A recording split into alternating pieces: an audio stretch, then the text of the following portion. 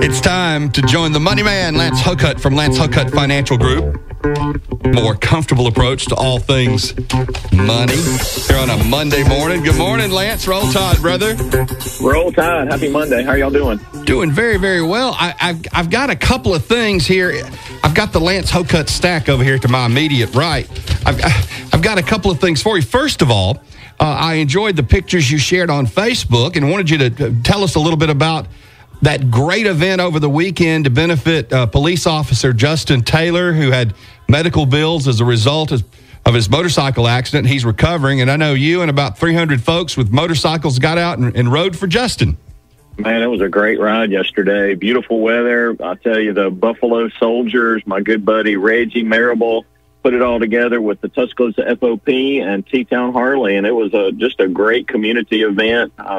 Folks from all over, folks from all walks, and it was a good hour-plus ride down to Knoxville and back. Is there anything sweeter than the sound of all those motorcycles all revved up at the same time? If you don't like the smell of gasoline and the loud rumble of a Harley, it's not for you. But there's something really powerful about coming up 2059 on that stretch between Knoxville and Foster's, if you know where I'm talking about, those rolling hills, and you see 300-plus motorcycles in front of you. I'm kind of the guy. I'm a back row Baptist. I like to sit in the back. Right. My wife at church makes me sit up front. But anyway, when I'm riding, I like to sit in the back and watch, and it's so cool to see 300-plus bikes just kind of – it's a dance, if you want to call it that, because – you know, one moves one way and you kind of got to go with it. And it's just a powerful thing. Nothing purrs like a Harley. Nothing. That's right. Nothing. Well, our prayers are with Justin Taylor as he continues to recover from that motorcycle accident. And we are happy to report this morning the riders donated almost $14,000 to help police officer Justin Taylor. So it was a very successful event over the weekend. Well, from all indications, they had a turnout that was much larger than expected. I don't know that anybody expected that many bikes, but it was an awesome day. Great to help Justin out and his family. Good souls out there doing good work. One thing before we get to the question for you this morning, Lance, I thought about you. I saw a report. I was flipping channels over the weekend, and they did a story on, I think, Fox Business, saying that relationship experts report arguing about money is one of the biggest causes of divorce in America. Yeah, we've talked about that often, especially with some of these newlyweds calling in and saying, hey, we're looking at doing this. How should we do it?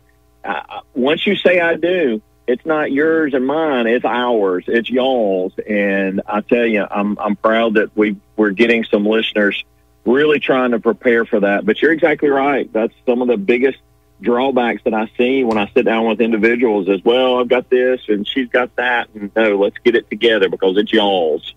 You have to become not only a financial advisor, but a relationship counselor at times. I have to wear many hats. In fact, I was sitting down with a client who was a counselor the other day, and I said, well, do I need to put my counselor hat on for you today?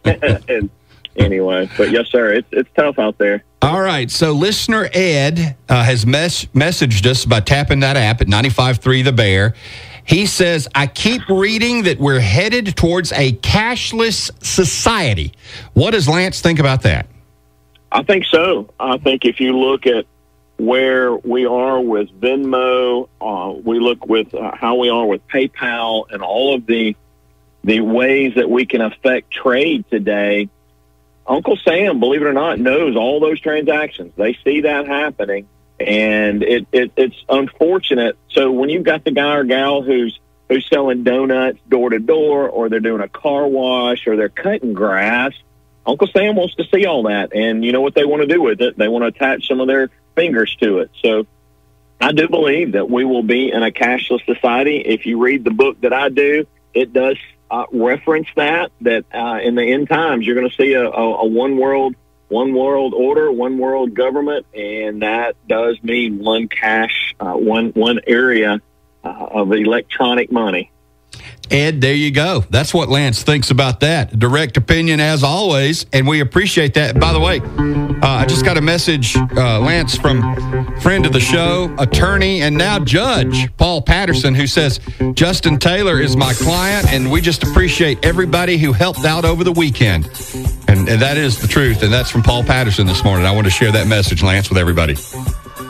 Man, glad to hear from Paul today. He's a longtime friend, and used to go to church together. I hope he's doing well. He's a good man. Hey, Steve-O, remember the Lance Hoka Financial Group is an independent firm. We clear through S.A. Stone. God bless y'all. Happy Monday, and y'all stay safe. Look at the weather. It looks like we might have a little bit of coming in. Thank you, sir. LanceHocut.com, everybody. A more comfortable approach to all things money.